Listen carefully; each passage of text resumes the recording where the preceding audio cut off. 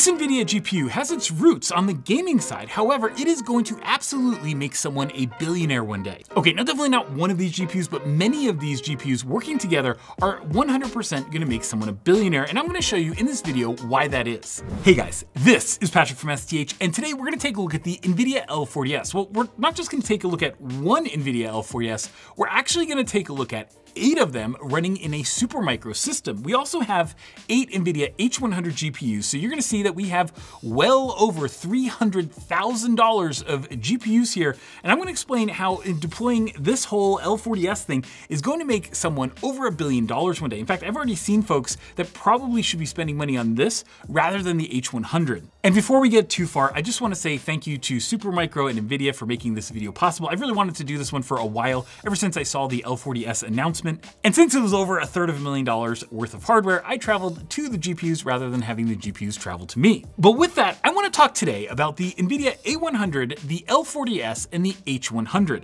A lot of folks don't know the differences between these GPUs, what's the difference between the PCIe and also the SXM5 GPUs, and where you really use both. And something I didn't know before we started this is that if you're going to deploy something like under, and NVIDIA told me this, 10,000 GPUs, then you should be using the L40S instead of the H100 for inferencing. That's right, up to 10,000 GPUs. Okay, let's start on the SXM side because I think that's one that a lot of folks will want to see. So first off, the SXM module is a custom module that's really NVIDIA specific. No other vendor that I know of uses the SXM module. Most of the other vendors will use OEM modules instead of SXM5 because that's more of the open standard that a lot of the cloud providers put forward to kind of push back against SXM5. But in the world of NVIDIA, SXM5 rules the roost right now. And we've been looking at SXM series GPUs for generations, all the way back to the Tesla P100, back when there was a Tesla in the branding. We had an 8-way P100 system. Now, one of the huge things that you get with the SXM modules for the NVIDIA H100 and A100 and all that kind of stuff is that you get NVLink. And specifically in the DGX or HGX H100 systems, you're going to see that there are NV switches on board, and these NV switches are what allow you to do GPU to GPU communication really quickly. We've been reviewing these systems for years. The P100 generation really didn't have that. They just had NVLink in a kind of non-switch topology, but by the time we got to the V100 series, we started seeing NV switches. Nowadays, that's base for the architecture. Now, in early 2022, I traveled to NVIDIA and I actually got hands-on with one of the first SXM5 NVIDIA H100 GPUs. You can see that photo here. But it really wasn't until late 2022, early 2023 until systems started showing up. And one of the big reasons for that is the fact that PCIe Gen 5 CPUs took a little bit longer to hit the market than everybody thought because of a late bug in Intel processors. And as a result of the Intel respin, NVIDIA didn't have a PCIe Gen 5 capable host until those processors were about ready to launch. Now, the world of SXM allows you to do a couple things. Like one, you get that NVLink and NV switch, so you get the fast GPU to GPU communication. The other huge one, however, is the fact that you get a higher power limit because you're able to go push more power into a SXM custom module than you can into a PCIe module. So with SXM5, the other thing you get is a higher power budget. So no longer do you have to worry about like under 700 watts or something like that for a GPU. You can go well beyond that. And that allows NVIDIA to do two things. One, they're able to enable a little bit more on the compute resources side versus the PCIe version. And the other thing they're able to do is crank up the frequency, even feeding a little bit more voltage. And that is what gives it the higher performance because it's able to hold higher clocks for longer. Now, while the 8-way HGX H100 systems are absolutely phenomenal, there are some challenges. And one of the big ones is just frankly the power consumption. When we've tested these things before, if you're not using a liquid cooled one, for example, you can easily go over 8 kilowatts of power in a single system. And they do have a little bit of headroom if you had to go a little bit higher than that maybe in the future. And so if we're being real here, a lot of the HGX H100 systems that have 8 GPUs and that are,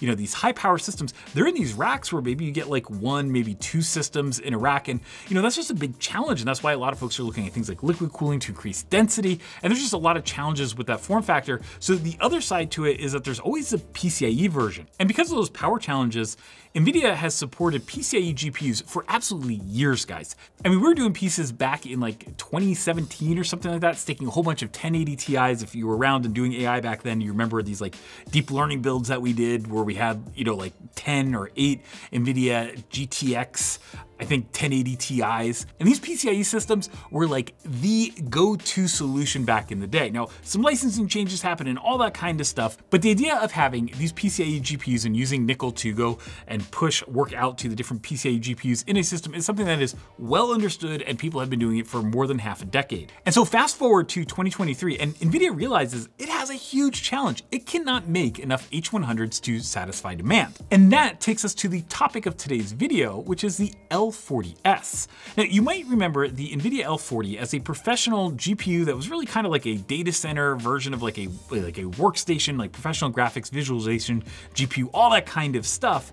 And then NVIDIA looked at that and they said, hey, we can do something cool with it. So the L in the L40 is the Ada Lovelace architecture. So if you have something like, I don't know, an RTX 4090 or something like that, or if you have an RTX 6000 Ada edition, those are still using the same architecture. So what NVIDIA did was they took their big die for Ada Lovelace, they took that big GPU die, they have their 48 gigabytes of memory and they can do ECC on that. However, this is GDDR6 memory instead of the HBM memory that's on like the H100 part. So it's not as fast in memory, and that's a big deal. But the other thing they did was they increased the TDP on the L40S by 50 watts over the L40, and they used more power for things like the AI performance rather than doing the visualization side. And so shifting that power around meant that there are some big changes in what you get. And so when we look at the chart, you're gonna see the big trade-offs that you make. So first off, the L40S has RT cores because it was from that line of cards that NVIDIA was using for visualization. So we do have the ray tracing cores in there, and so we do have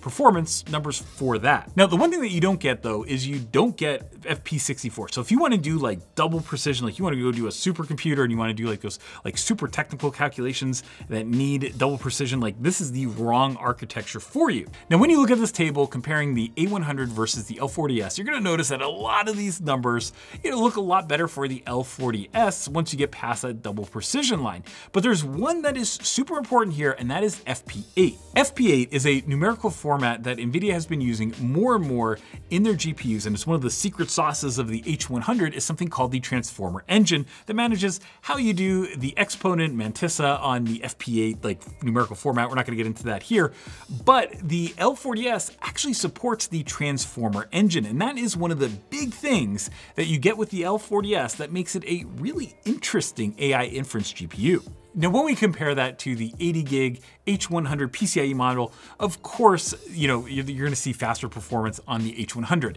but that's only part of the story.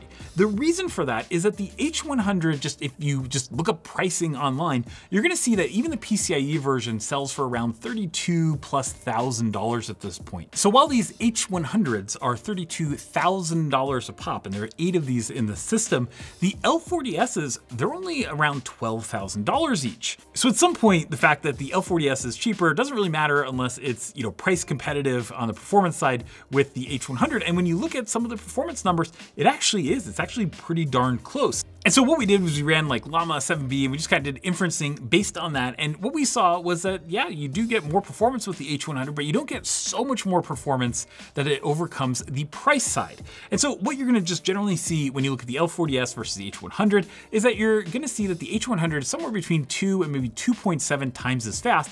However, it's also at least 2.6 times the price. And on a lot of deals, that 2.6x is extremely conservative at this point. There's such a long lead time for the H100s that people are actually paying multiples of MSRP in some cases to be able to get GPUs quicker than having to wait 6+ months for them. The L40S, on the other hand, you can get in systems in a couple weeks. And so just to show you what this looks like, we set up systems with 8 GPUs of both the H100 as well as the L40S in the Supermicro SYS-521GE-TNRT. Now, this is a type of Supermicro server that we've seen for years, but they actually added another U, making it a 5U system, which aids in the cooling of these higher power GPUs. There have been weird things that they've done and other vendors have done for years. An example of that back in the day was the humping trend, where GPU servers used to have little humps in them to be able to fit the power connectors of GTX cards. And when you put these systems together, you're gonna see that the power of these systems is much lower than an HGX H100 8-way system. So instead of topping like 8 kilowatts or something like that, you're gonna see that we have about 2.8 kilowatts worth of GPUs in there, plus you have cooling, other components, and all that kind of stuff. So you're gonna see that these systems often run well under 4 kilowatts. So they use less than half the power. And there are definitely some other considerations that you get with the L40S that you don't get with the H100 and vice versa.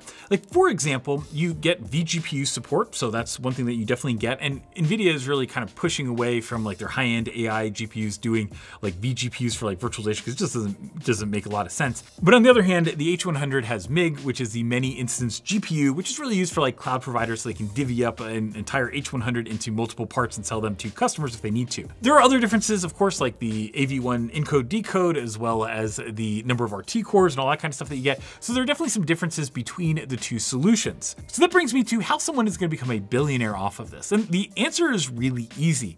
Over the last 3 to 6 months, I've been inundated with a whole bunch of VC pitch decks and all kinds of stuff like that, where people are looking at these companies that are able to raise a lot of capital from, either VCs, private equity, or wherever. And, a lot of them did mining or something like that back in the day, and they have cheap sources of power. So the idea is like, hey, what if we go build AI clusters around these cheap sources of power, and then we're good. And the reason for that is because AI training tends to be a really latency tolerant application, so long as everything you need, like all the data and all that kind of stuff, is on a very fast network. So the idea is like, sling some fiber out to these, remote areas that have cheap power because there's like a decommissioned mill, or, there's a hydroelectric plant that has extra power. Like, guys, there are a whole bunch of different ways that people are doing this, but these guys are spending hundreds of millions of dollars on GPUs to go do that. And in their pitch decks, a lot of them are paying over that $30-something thousand, $40,000 per H100 GPU, because they're trying to jump ahead of the line and tell investors like, we can go get our H100s faster than everybody else,